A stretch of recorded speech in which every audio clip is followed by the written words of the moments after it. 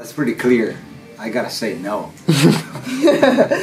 I wanted, you know, the thing behind the no mask is I wanted to take a position against all the stuff that I don't like. So, and it's very rare to say no nowadays. So I wanted to say it loud, and because, you know, the mask is the only biggest catalyst that I have, I wanted to use it.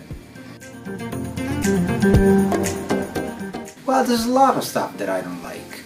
I don't like what's going on in the world. I don't like what Trump has been doing. I don't like what Korea has been doing as well. I don't like where the music is going to. I don't like Italian politics as well. There's a lot of stuff to talk about. How much time do you have? I do. It depends. If I do, like, you know, on stage, if we do the encore, I put the old mask on, and it's kind of cool, you know, it's tradition. I feel like a superhero? Not really. I feel like I'm almost blind, I cannot breathe properly, and I cannot hear. So it's kind of complex.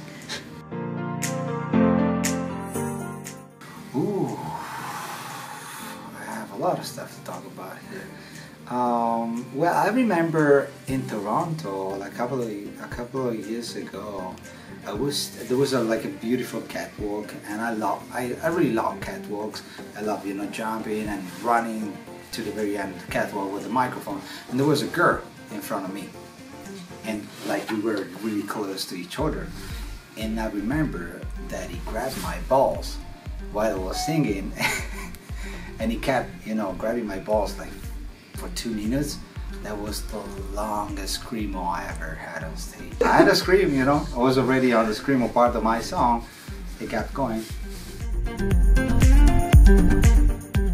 I tried to be very, very quiet to keep all my energy inside, so I can have the best delivery on stage. It's not really a ritual, but it's like a quiet before the storm. I like being very, very quiet and silent.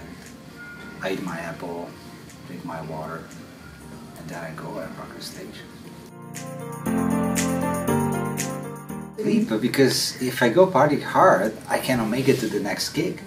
So it's you know, some people think that Bob is crazy, he's out of cocaine, and, you know, that's crazy shit. It's not real, guys. It's a job. I mean, what I do on stage needs preparation. I go to the gym 4 days a week to get that kind of delivery on stage.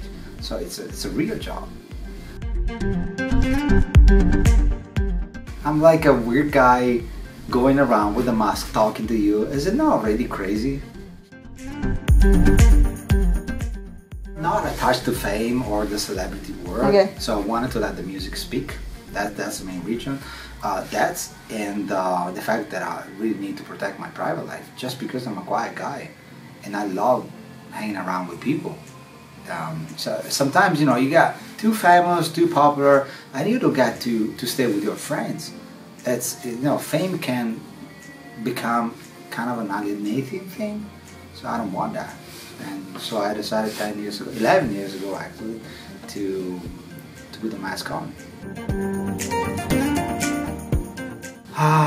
The life changes every day, and if you want to take, you know, that journey, it's an amazing journey. And I'm lucky enough to live a dream, because, you know, I gotta express myself in the best possible way, music, and I keep evolving.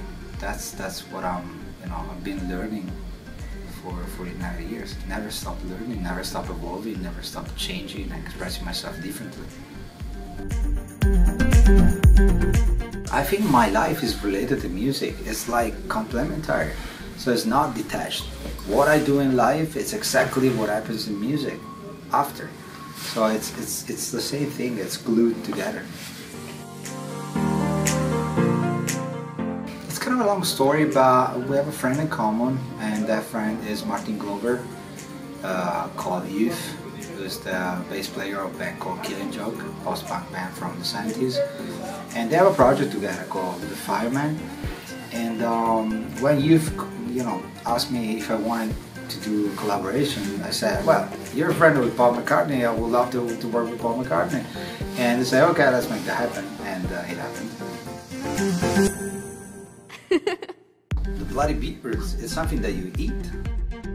So, and you get to see the blood. So the Bloody Beetroots is the most amazing, and I don't know if it's the most amazing name in dance electronic music, but it's something that lasts, you know?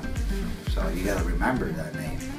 If I call myself, I don't know, Bob, you're not gonna remember because it's a common name, but you're gonna remember the Bloody Beetroots just because of the name. I'm very excited. I played last time in Paris, like probably, solid days last year. I can't wait. Yeah, I'm so looking forward to play for you guys. Paris is such an amazing crowd.